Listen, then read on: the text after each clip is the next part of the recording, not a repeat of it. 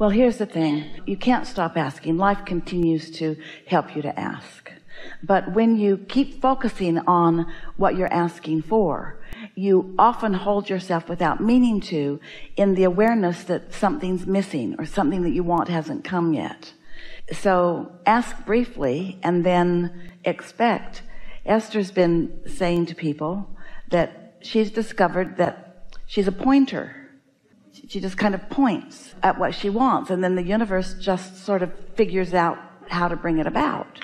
And if she doesn't get too involved in how it's going to come about, then she doesn't introduce into the scenario her doubts and concerns or even past experiences.